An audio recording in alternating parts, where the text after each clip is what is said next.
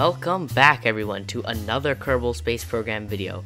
And today's Kerbal Space Program video, we're doing something kind of different. As you know, or as you probably know, tomorrow is Halloween, because at the time of recording this, it's Friday. But yeah, tomorrow is Halloween.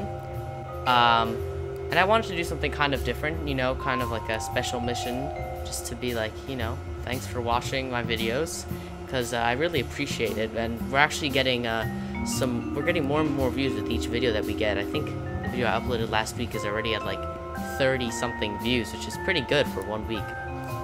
But yeah, I'm gonna try and do something like this for holidays or stuff to you know, just for fun. I think it's pretty cool. I had the idea to do this actually Thursday night, and I was like, you know what, why don't I do something for Halloween? And I came up with the idea. I was like, you know what, why don't I just do like a jack-o'-lantern or something? And you can see I've actually titled it the Jack-o'-lander because we like puns. Everyone likes puns, actually.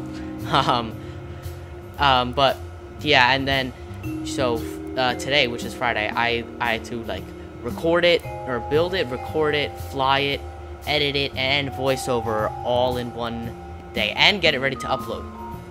So yeah, kind of you know, kind of everything was like going fast. I was rushing everything a little bit, but all in all, I think I'm very satisfied with how the mission panned out overall. But yeah, and you know, kind of skipping backwards a little bit, I hope you guys liked that intro. I spent quite a bit of time actually making that and syncing all the words up. I thought it was pretty funny and kind of cool. Let me know what you thought of it. But yeah, like always, you know, I'm just gonna interject this at random points in every video. But if you guys like this video, if you go on to like it, hit the like button, and if you like what I've been doing so far, hit subscribe. You know, we're getting better, we're getting a little higher up.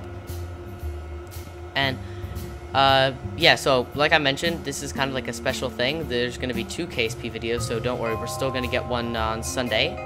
And I actually recorded the one on Sunday and edited and like finished everything. I actually finished that before I did this, so you know, kind of cool. You won't actually see this, like, I mean, I don't even know how they would correspond with each other, but you won't actually see like anything to do with this mission in the previous one, because this is happening afterwards, which is a little bit confusing. But there you go. Now you understand why things be the way they are in this save file. I don't know, some words, sometimes I'm not very good at them, but you know, continuing with the build. After we finished the lander, everything was pretty standard, and you might notice later in the video, you'll see that the lander that I ended up using was actually not what you saw in the build. That's because I actually went back and edited it a little bit, because I put on some solar panels and some RCS thrusters, because I felt that, you know, we probably need the electric charge, and we probably need the control from the RCS. Spoiler alert, we actually did need it. But anyway, oh my gosh, so much has happened. We launched, we didn't really get equatorial. I don't even know what was happening. Like, it was just, the craft was just rotating so much, and I was like trying to control it, but you know, I couldn't control it for some reason. This was a pretty unbalanced for some reason. I mean, I don't know why, but it was unbalanced. But we got it to work, so, you know, we had that mainsail engine and those 4 thumpers in the first stage, and now we had the skipper engine in the second stage. And then after the skipper, we have that poodle, and then for the lander, we have a Terrier engine, which is going to help it land on the Mun and help it come back to Kerbin. One thing that was actually very surprising to me, and I completely forgot to put heat shields on this, and I landed on the Mun and I was like, oh no, I forgot to put heat shields. What's gonna happen? Like, is it gonna burn up or something? I'm pretty sure we entered Kerbin's atmosphere at like 2,800 meters per second. We did not even get one of those like little bars that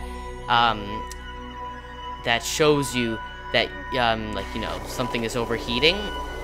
That was pretty great. You know, if you don't have heat shields and you have these structural panels, They only come with the DLC, with the Breaking Ground DLC. But if you have them, you can use them as heat shields apparently, because they work phenomenally. But yep, a lot has happened again. I keep going on tangents that aren't really relevant, but you know, we planned our Mun trajectory, and now we're coming into the Mun, and we're gonna plan to land on it. You know, just doing our orbital burn to get us into orbit, and then we can just plan our maneuver to help us get a rough idea on how to land and where we want to land. We're actually pretty low for, like, I don't know, it just felt very low. I'm pretty sure I got like a 20-kilometer orbit, but it feels so low when I was orbiting around it for some reason. I don't know, maybe that was just me. But anyway, I digress. Here we're just landing. There goes that poodle engine, as you saw. And now we're using the Terrier to slow us down the rest of the way. And you know, I have to admit, this didn't look that bad. I mean, obviously we couldn't color those panels orange, which probably would have made it look way more like a pumpkin. But you know, KSP2 coming next year, we'll be able to color our crafts. So that's good. Maybe I'll do another one. I'll probably do something next year as well for Halloween, something similar to this. But anyway, we landed, and now we're getting our. I have to actually transfer the Kerbal because I put 2 capsules in there. Probably I don't even know why I did that. I really don't know. We probably could have had a lot more Delta V if we just didn't put one of them in there. But you know, and look at the flag real quick. I actually designed a quick flag for this mission, and you can't really read it, but it's meant to say Happy Halloween 2020. Or no, KSP Halloween 2020. I don't know. I forget what it says. Even though I made it today, I completely forgot what it says. But yep. Now we're ascending from the Mun and fixing our orbit, as one will do when ascending from a celestial body. And then expanding our orbit like so, and then warping around to the maneuver. Yeah. Just burning for the orbit. And then now we're going back to Kerbin. I've exhausted a lot of my topics very quickly. I don't really know what else to talk about. You know, as always, if you guys have any suggestions for any like missions or anything, just leave them in the comments. I'll try and get to them. And actually, this week's mission, well, I can't believe to say this. Sunday's mission, let's say that Sunday's mission actually came to us from a subscriber request. And you'll see I feature that comment in the video. And don't worry, I take credit for it. Or no, I don't take credit for it. I give them credit for it. But yeah, you'll just have to wait until Sunday to find out what that video's about. Ooh, suspense. I'm making you guys wait. I'm not just gonna tell you. Think it's that easy, huh? No. In all seriousness though, yeah, this Sunday's mission is from a subscriber. That's pretty much the whole point I was trying to get across. But we're entering Kerbin, and there you saw before that we didn't actually really need the heat shield, any heat shields. We just used these panels. And I was actually in the Kerbal, in the vehicle assembly building. I was like, man, do I have too many parachutes on here? Is it like gonna take forever to land? But actually, this was like the perfect amount. We ended up landing at 5 meters per second for that landing.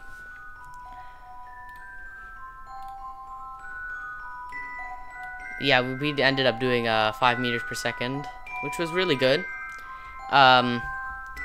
But yeah, we can just take the Kerbal out on EVA now. You know, going over to the, you know, just gonna take her outside the craft and walk her in front of it. You know, like I was saying, I exhausted all my topics. Not really much more to talk about. But that was this video. I hope you guys enjoyed this like special thing, you know, that I thought I would do for Halloween. It was pretty fun. I really enjoyed this mission. Like I was saying, it really let me be creative with the design of the pumpkin. But if you enjoyed, leave a like down below. And if you have not already, and you've watching my videos and you like them, go ahead and subscribe. It's free of charge. It's a big red button, and you will see it if you scroll down or swipe down, depending if you're on mobile or not. I don't know where I'm going with this, but I'll see you guys in the next one. Bye.